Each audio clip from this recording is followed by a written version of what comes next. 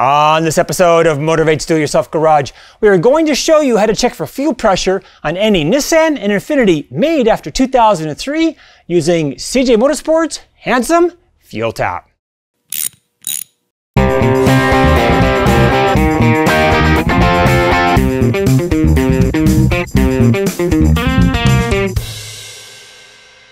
Around 2003, Nissan and Infiniti changed to a returnless fuel system. So what does that mean for us? Well, it means we can no longer use our standard T-tap to measure our fuel pressure. We now need to do something else because the new system has a hard plastic line like this, so we can't easily T-tap into it. So how do we check for fuel pressure? Well, we need something like a fuel tap. This one is from CJ Motorsports, and it goes between our fuel dampener and our fuel rail, and it provides us with a 1/8 empty port to attach our fuel pressure gauge. And here's a package we got from CJ Motorsports. Now, in the very top, we've got some nice synthetic grease, which is for the O-rings. This prevents the O-ring from getting nicked and causing a fuel leak, which of course is bad. Down below here, we've got some nice stainless steel hardware, as well as a 1/8 MPT plug, just in case you don't always want to run a pressure gauge because of the engine heat. If you're like me, I bought a $10 gauge. I wouldn't trust it under the hood for very long. I just may use that plug right there. And below here is our actual fuel tap. Now, earlier I called it a handsome fuel tap. Let me show you why I call it handsome. Now, when you look at this, it's just beautiful. There's no machining marks. It just looks really, really well made. Let's get this on the car and have a look. So here's the fuel tap we're going to install. Now, before we do that, it's really important to read the instructions that are provided at CJ Motorsports website. You want to know what to expect and exactly what you're doing. After all, we're playing with the fuel system and we don't want any fires. I have disconnected the battery because in some cases it's possible for the fuel system to be pressurized even with the ignition off. And I have removed the engine cover so you have good access to here. And again, here's our CJ Motorsports fuel tap, and this goes between our fuel dampener and our fuel injector rail. Now, the first thing we need to do is to remove this harness. Now, the best way I've found, take some needle-nose pliers, get it right about there, squish, and then lift up. And that gets the harness off like that. The next step we need to do, remove this bolt. It's 10 millimeters. It's not very tight. We can remove that. And that's good. Now, if we take this metal bracket here and we can get it up and over and get this around like that, we can actually spin it up to get to this other clip right here. So what we'll do is we will also squish that, and it can take a bit of fiddling or a lot of fiddling. There we go. And we can get this bracket off and get the bracket out of our way. Now, we've got a 10 millimeter bolt here and here. Before we loosen it, what we're going to do, we're going to put something underneath to catch any fuel that's going to drip. We will now give this a quarter turn, like that. And over here, here we are.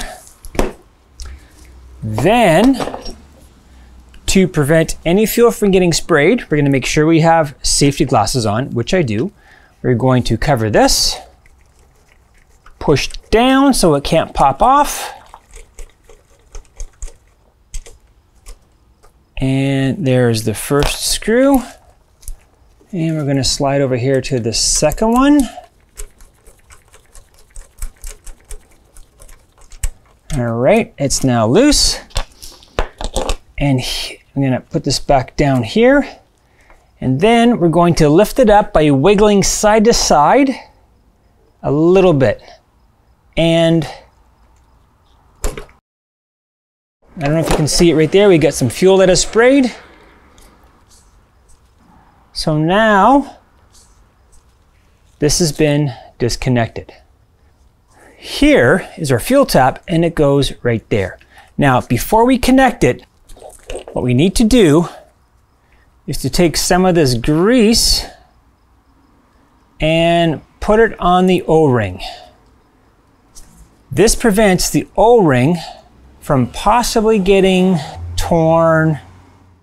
Make sure this is totally clear. We don't want to sort of capture our rag between our fuel tap and our fuel injector rail. So we'll now put this like this and push down. That's good. Now we also have an O-ring here. So we're going to take some of this grease as well. We're going to put it on that O-ring. And we are going to push this like that and push it down as well. Now the kit comes with some nice stainless steel hardware. We'll put one here and one here. We're going to take a 5mm Allen and we're just going to get everything aligned. There we are. We've got the first one started, then we'll get the second one started. There we go. And we're just going to snug this. Okay, so that is snug, and this is snug. Now the actual torque spec is 74 inch-pounds, or just under 6 foot-pounds. So it's not a lot. I'm just going to snug it up by hand for right now. There we are. And there we are. Okay. So now our fuel tap is installed, but we need a gauge. And here's the gauge I picked up. Now this gauge goes to 100 psi, which would be more than enough. The fuel pressure should be around 50, 52 psi. So 100 psi gauge is more than plenty. Now, I don't expect great things from this gauge. It's a $9 gauge you got at Canadian Tire, but it'll give us a good idea of what the pressure is. I've already got about 2 turns of Teflon tape, so now I can just simply screw this in. Do that like so. All right. So, all that should be good. A quick double check of the snugness. Oh, yep, 6 foot-pounds, I can tell. And, oh, 5.8, 5.9, there's 6. Okay. Yeah, I'm kidding. I really have no idea, but it's good. Okay, so there's our fuel pressure gauge. Now, the next step is to go inside the car, and we're not actually going to start the engine. What we're going to do, we're not going to touch the clutch pedal or the brake pedal. Don't touch any pedals, and simply push the ignition once to go to accessory and then once to on. That will run the fuel pump for about 2 seconds to pressurize the system. Now, we're going to turn it off, and we're going to do the same thing again. Okay, turn it off. Now we're going to go back and check for leaks. Okay, everything's looking good. We don't have any leaks. I'm now going to start the engine.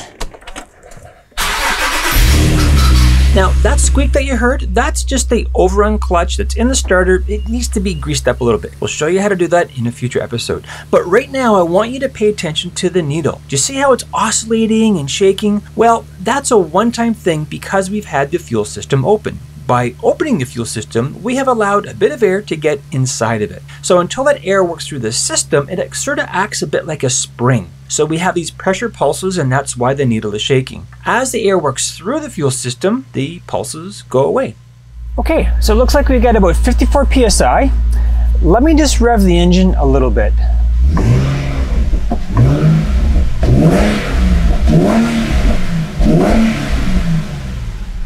So we can see a momentary drop of fuel pressure, which is completely to be expected.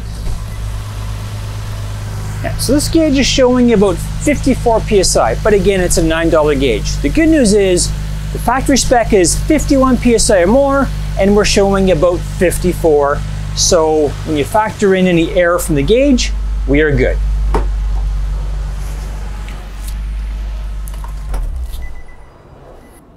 Alright, so we have just turned off the engine and we can see our fuel pressure is about 48-49 psi. Now we're going to come back in 30 minutes and have a look at our fuel pressure.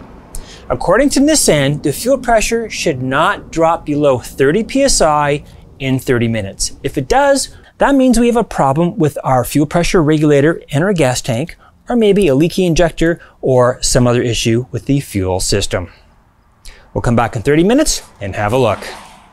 In this case here, my fuel pressure was about 48-49 psi, depending upon the accuracy of my $9 gauge, and now it's dropped down to 46 psi after 30 minutes. So that tells us our fuel pressure regulator in the tank is good, as well as we don't have any fuel injectors that are leaking.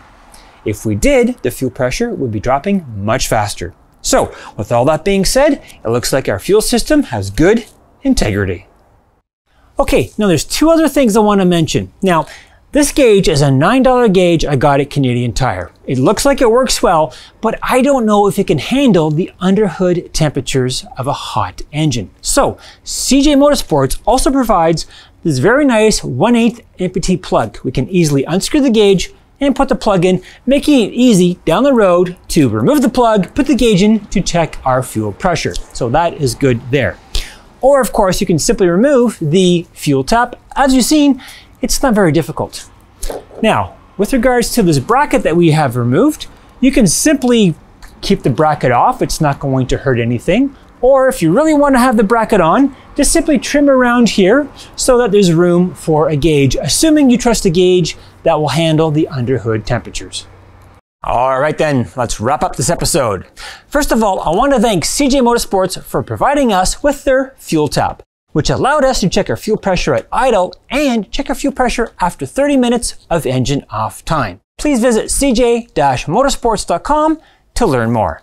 Thank you for watching, and please subscribe.